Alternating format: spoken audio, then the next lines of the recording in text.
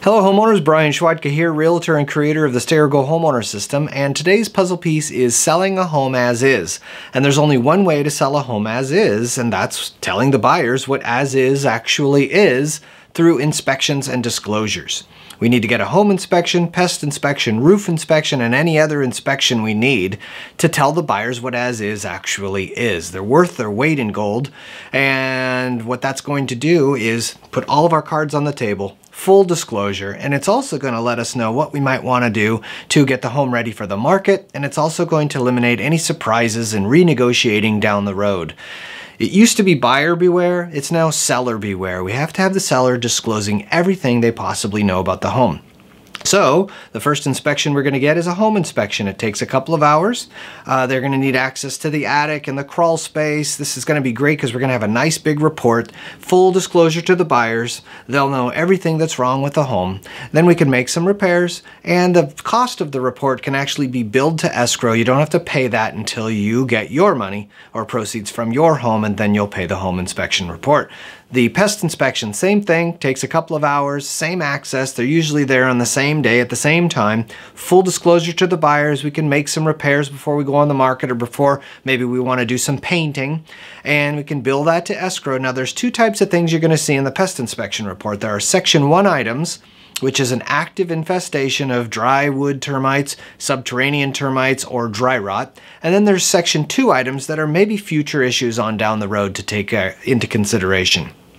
Now, after we've given them these inspection reports, it's time for the seller to tell the buyer everything that they know about the home, and that's done through a transfer disclosure statement and a seller's property questionnaire. That's 10 pages of yes/no questions of you saying everything that you know about the home. In addition, we're going to need a double-strapped water heater, a smoke detector in every sleeping area, and a carbon monoxide detector on every floor.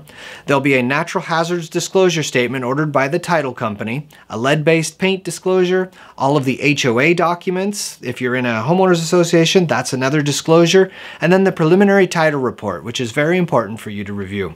Some tips and tricks for you. Over disclose. If you're going to ask me a question like, should I disclose this? It's something you need to disclose. Over disclose so that you never have the buyers coming back in the future saying, this is something you probably knew about and you didn't tell me about it, and now I want retribution.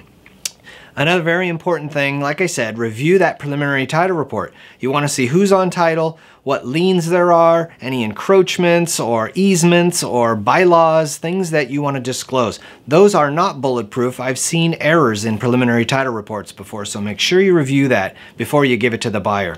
Be careful with Section 1 items, because the buyer's lender is not going to want to hear a whole lot about the fact that the house they're lending a bunch of money on has termites and dry rot.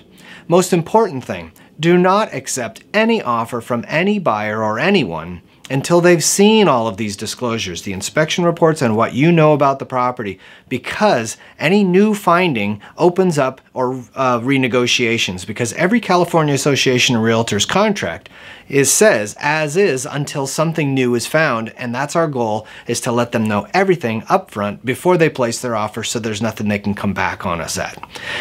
Another thing to be very leery of, please don't sell your house to some realtor who comes to your door, who says they'll buy it as is, all cash, quick close, and keep you away from all these other realtors and all the open houses and all people coming through your home and exposing it to the world.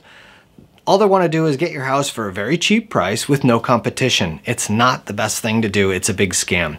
Okay, more puzzle pieces are coming in the future. The best home preparations for your money, the importance of downsizing and staging, the entire real estate transaction timeline, purchasing a new or out of the area home. There's a lot of things you need to do before you pull the trigger there. Retaining your current property taxes and transferring to another county, and also either renting out your house for cash flow versus selling your house for a cash out. Now, if you want to watch more puzzle piece videos, or you want to schedule a one-on-one consultation with me, you can go to stayergohomeowner.com. There's a ton of free information there. And thanks for listening, and I wish you luck, and I'll talk to you soon. Thanks. Bye-bye.